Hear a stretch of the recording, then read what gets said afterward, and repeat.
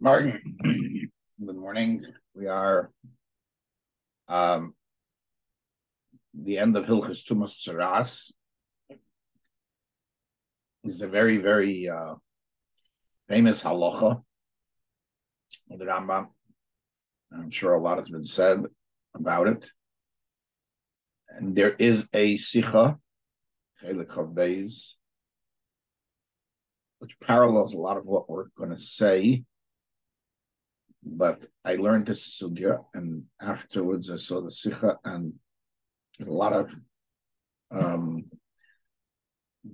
area of common ground there, and I'm going to go through both and the slight differences that there are, but nevertheless, I think it's worth it.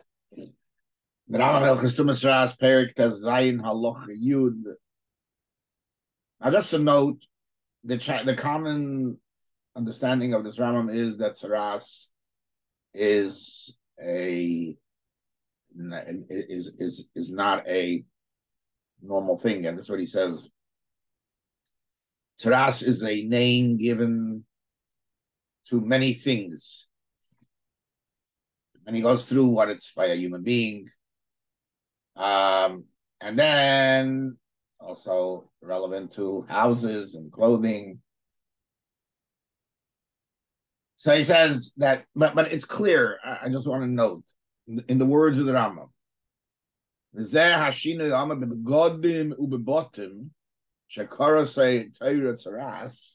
changes that happen in clothing and housing that the Torah calls Tzaras, the Shutras Hashem, using the same name, and is not norm.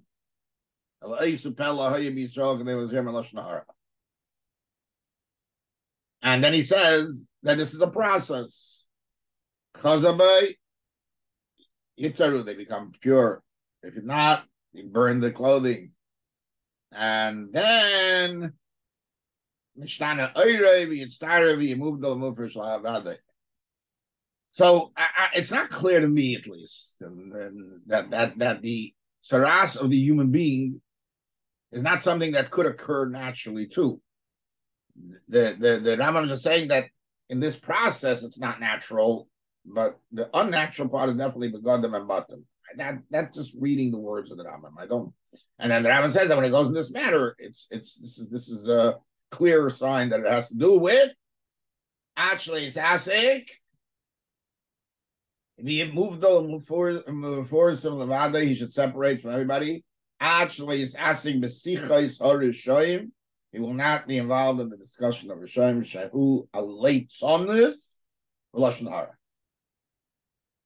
Now, the question is obvious. Where does Latzanos come in at? We're talking about Loshon Horah. That's the whole issue there. All right, well, we'll get to this. And then he goes on, and this is what the Torah warned us. Be careful with neged tzras. Zocher es Hashem Hashem alikecha Miriam b'derech. Watch what God does to Miriam b'derech. It's interesting that he stops in the middle of the pasuk. It doesn't say when, but it says from Mitzrayim. So he translates. What is he telling us? Now, his brain, listen closely to what he says. Contemplate. Ma'ira Miriam. What happened to Miriam? Anavia. She spoke about her brother. Now remember, she was the older sister. She raised him. Third, and she sacrificed herself. She put herself in danger to save him. She didn't say anything bad about it. What happened? She made a mistake. She considered him equal to all Nevi'im. And therefore, she doesn't understand why he has to separate from his wife. And so there are already there are already four conditions that she's meeting that don't fit regular Loshon Horah. He couldn't care less. As it says, Right afterwards. Moshe was a humble person. Why is he telling us that Moshe's humility? Because he couldn't kill us. And yet, miyad nen shebetzaras. And yet she got tzaras. The foolish, evil people, they speak these great, strong, and powerful words. What does that mean? And therefore, to stay away from sitting with these people. Don't get caught up in their foolishness. And then he goes into a whole a litany of process that these leitzim harishayim, again, leitzim harishayim. First, they start off with foolish, senseless words. Then they come to speak bad about tzaddikim. Not necessarily bad in a negative way. Then they think about Nevi'im, and then they deny God. Came from Bacon. What is this all about? And then he ends up on a positive note, as he always does, and so forth. So, again, I'm going to stress the Ha'aris, and it's incredible. A lot of them are fitting to what the Rebbe is. I'm just going to go through them. So, okay, he's talking about Loshon Horah. Where does Latzonis come in? Which is an obvious question. He talks about Al IYUN Zeh Mazer B'Torah. Which IYUN? Latzonis or Loshon Horah? Doesn't say. On the contrary, it would sound like there is no Loshon Horah here. We'll see that. Now, where does the Rambam get this whole business with Miriam, the way he describes her? Miriam, it says, it comes from Medrash. Sifri Zuta, Rashi Baleischa says, and the Novice Rab Nosson, Perokim Aleph. He says, so let's look at Sifri Zuta. These referring to Miriam and her brother Aaron. They spoke about their younger brother. Elisha Hishu Isa Lashar Nevi'im. Kach then true. Somebody thinks bad about a person, for sure.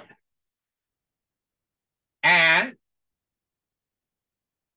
Miriam,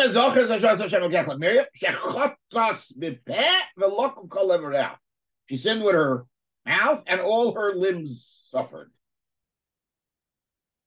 What's that? The point? The point is tzaras. The point is not the mouth, limbs. And then Rambam Nosson says, "Loshon Horah, tzaras, tzaras, Miriam."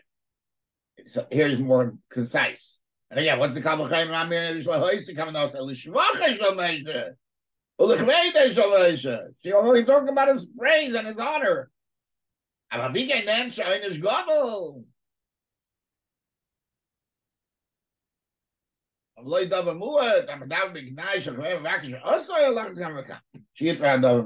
Again, the focus is very clear on the bad versus good speaker. The Rambam makes his Kabbalah based on the Sifri Zuta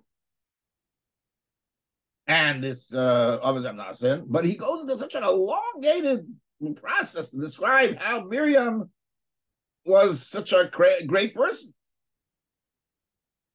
Why? Why is he so descriptive? And when he ends up, he doesn't. They all say clearly that somebody speaks Loshon Horah. The Rambam goes in, the Rambam is not like gedalis when it flies. What's this gedalis when it flies?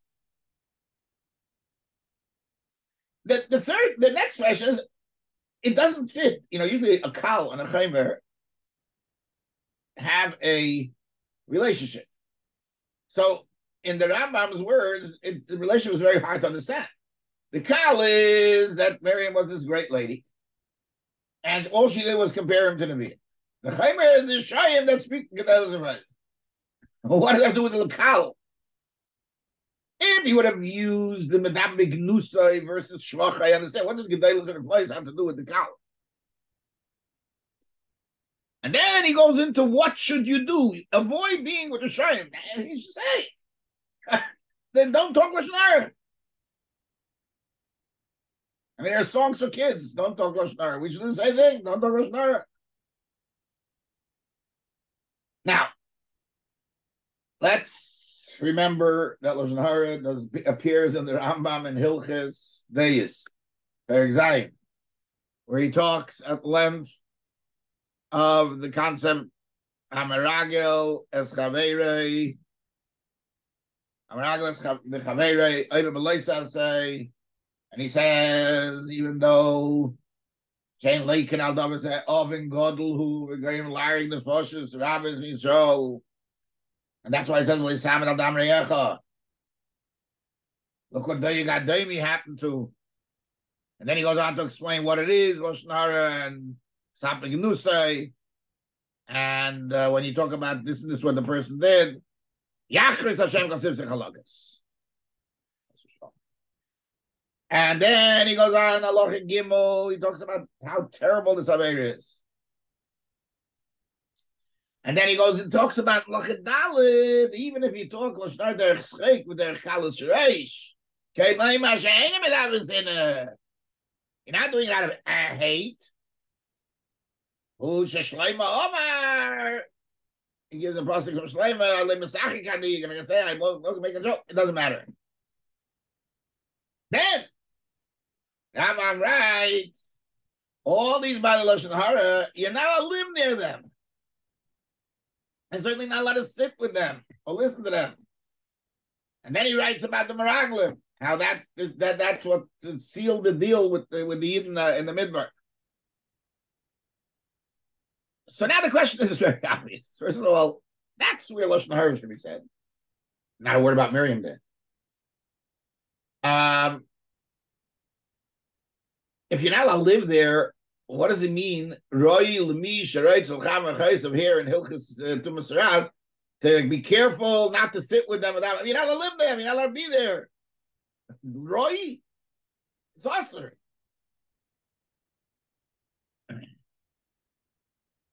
He goes through the process, we said, of how far, 5 steps of what the Rishonim do by us. So the question is, what's Hilchos Deis about? What are we about? Just to note, there is a massive machlekes in Rishonim.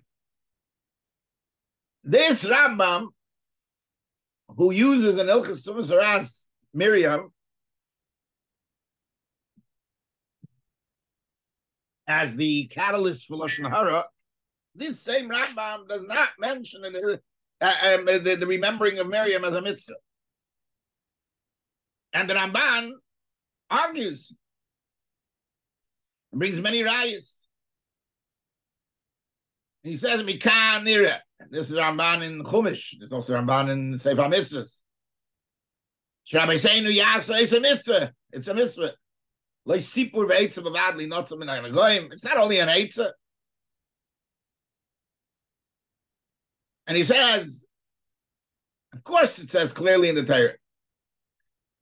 And this is mitzvah miklal tayag mitzvahs. And the Bahag and the Rambam forgot him. And so in Sefer Charedim, the Smak, Sefer Mitzvahs Cotton, brings it as a mitzvah. In Sefer Charedim, Mitzvah Sehi, Nami Mitzvah Sehi, Ilkech Mitzvah Lodin Lahalas Libachol, Yay, Dibur Miriam. The way we do it. Dalton Rebbe, Simon, Samach, Siv, Dalit, Chiras, Maimed, Azina, Maisa Malik, Maisa Miriam, Maisa Egel, Ein, Mitzvah Sasei Shalteir. And that's the Magen Avraham. Based on the Magen Avraham, based on Arizal. They all hold that it's a mitzvah. Just to note that there are various discussions about what the mitzvah is. Is the mitzvah to think about in your heart or to talk about it? The Ramban says it's a mitzvah of peh. And the others I speak about that it's not a mitzvah of the chinuch. Karen proves it. Shagasari, they go in detail whether these mitzvahs are mitzvahs of or not, and that they hold that they bring proofs that it's not.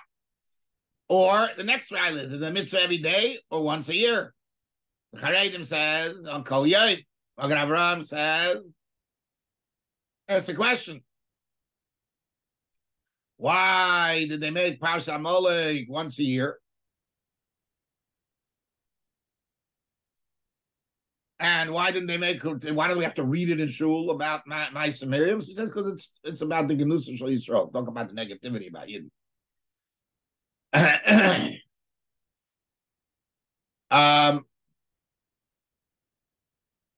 So the Machzah Shekel says that really once a year is enough. There are others who seem to indicate that. So it is but definitely a mitzvah. The Rambam, no mitzvah. But the truth of the matter is, and we're asking also why the Rambam doesn't mention Hilchos Days. Talk so much about the Loshon Horah, not a word about Miriam. But the really question is not on the Rambam. The question starts on the Gemara. There's a sugya in the Sechtes Erechin Daf Tesvav, a whole Gemara, a few block Gemara, or a block and a half, or 2 block Gemara of the whole discussion about Loshon Horah. That's where the source of the main Gemara of Loshon Horah. Not a word in that whole Gemara about Miriam, about Saras. Why? Why not? This is a source. So I would suggest that the Rambam learned from here that Loshon Horah has nothing to do with that. It's not a mitzvah. It's not the source of Loshon Horah. Now, this is an extreme view. The Rebbe has a much less extreme view. I wanted to suggest that Miriam did not speak any Loshon Horah. And don't turn off yet for this, but I think there's ample reason to think that that's the way that Rambam learned. That she didn't speak Loshon Horah. She spoke idle talk, something that shouldn't have been said. And by the way, and that's where Latzonis comes in here. Latzonis doesn't mean jest. It means talk that doesn't have meaning. And because she made a mistake of comparing him to all other Nevi'im, that's a Latzonis concept. Meaning it's a nonsensical statement.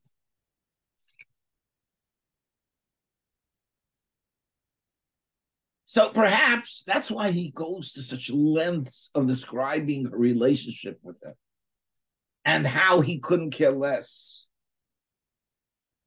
He's not just doing that for the Kal V'Chomer, because that wasn't necessary for the Kal V'Chomer. He could do what it says in the Medrash for the Kal V'Chomer itself. He's doing that to prove that what she did was not real Loshon Horah. She was not over of her Loshon. That's why it doesn't count in the midst of Loshon Horah. She can't. She's only a reason to realize what could come to Loshon Horah. She did something that was kavanah ritzuya. She did something that was totally holy and with the best intent. But she said something that was not true. She compared him to all Nevi'im. And that's where, and again, it wasn't a lie, it was a miscalculation. She had a misevaluation, which she shouldn't have been evaluating. And this is like, Latzonis, not a real version of what's going on. And therefore, it's daimid to Latzonis and Loshon Horah. And this is what the Rishoyim do. The Rishoyim in Hilchos Tumas Saras are not misaprei Loshon Horah necessarily, because they're also to live with.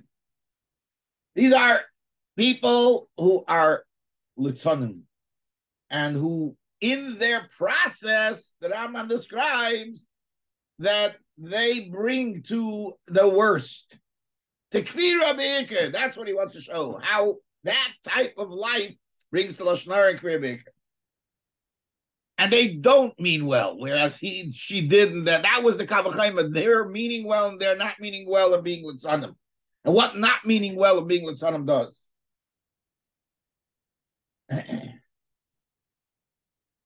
Because that's what you do as he goes through such a beautiful description. What are they doing? They are looking at people and they're evaluating them. And that's leading to them to evaluate tzaddikim. He did this, and like they do this. And then you evaluate Nevi'im. And then you deny what they say, because that leads, and all that leads to real Loshon Horah. And that's not enough. Here we're not so much on Loshon Horah. This brings to L'daber b'Elokim v'Keifa b'Ik. So the general Loshon Horah has its isser and its source. Its isser is speaking bad about people.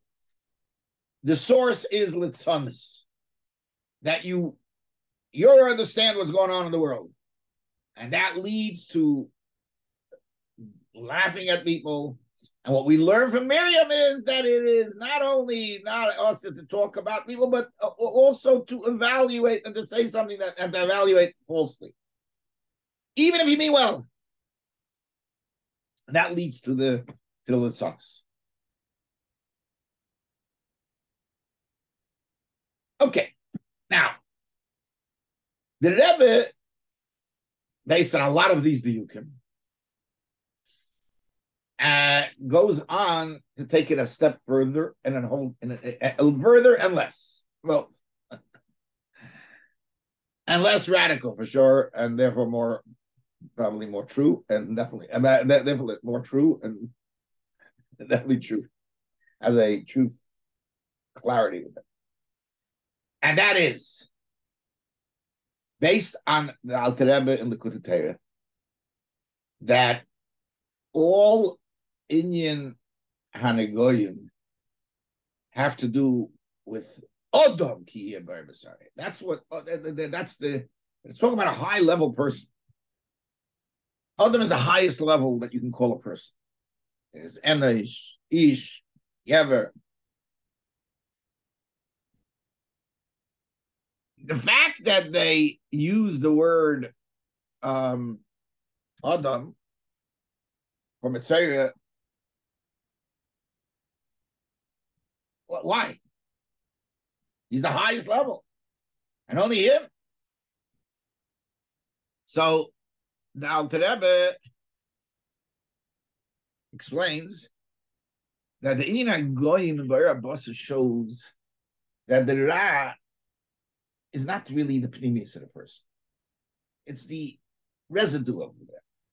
It's only b'chetzenis in the basar, Ba'er HaBasar. So therefore, after the Churban, no more tzaras, because it's not anymore. We don't have that anymore. We don't have people that are only chitzenias that and even they use a lotion, even a tzaddik in a teiv adayim barak tzaddik pnimis. It's still a pnimis, some kind of pnimis. So he says also there are two things in Loshon Horah. There's Loshon Horah of Hilchos Deis that comes from Midas Rois of Kinna and Sinna, and the main concern is there not only what you're saying, it's what's doing to you, bringing out the bad in the person, and it damages those who it's talking about. Loshon Horah of Hilchos Tzumas that brings to tzaras, it's something that itself is not the terrible thing, it's what it brings to. Same idea in that shot. And that's the way he explains the Rambam's lengthy discussion of Sichos Hashem and Litzanis and so forth. And that's what we bring from Miriam. Miriam did it without any midas rice, and there was no damage, and she meant well, and yet she was punished. because any touch of Loshon Horah can lead to the worst. So therefore, negoyim hashayich to madrega odam, and therefore to the best of the people. Why? Because he has deep down, everybody has that ra hanel, the hidden ra, and that comes out in dibur. And then he goes on to explain at length why that's why we need a kohen to fix the mitzvah. But again, also realize that Rebbe's word is based on that there are two dinim in Loshon Horah. There's Hilchas Deis and Hilchas Tumas Ras. As opposed to we said that there was no Loshon Horah here, but Etzem, there is a Loshon Horah, but a Loshon Horah without Midas Ras. So there is a lot of commonality, but Rebbe's word is definitely more mevusas, and but either way, it's clear that these two halachas are different, and I just enjoy the fact that there's a possibility to translate that Miriam, there was no Loshon Horah at all. That part of what we said. Anyway, have a gesund, be well. Hatzlacha Rabbah.